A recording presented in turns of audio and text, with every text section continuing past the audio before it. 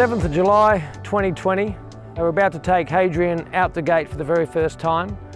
We've been on a digital construction R&D journey for pretty well the last 15 years. Today's the day that we take it out into the real world. It's a chance for us now to get validation on our technology and take a very important step on our commercial pathway.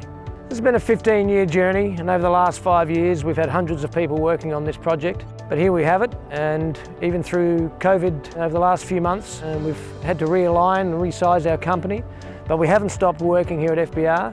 In fact, the team here has kicked some real goals in the last 3 or 4 months. So here's today for us is a very important day. So over the next week or so, we'll be out at Dayton in the northern suburbs of Perth. We'll be building a 3-bedroom, 2-bathroom structure for a client. Well, this should prove to people that construction robotics is likely to be a very real thing in the future, or we wouldn't have been on this journey as long as we have.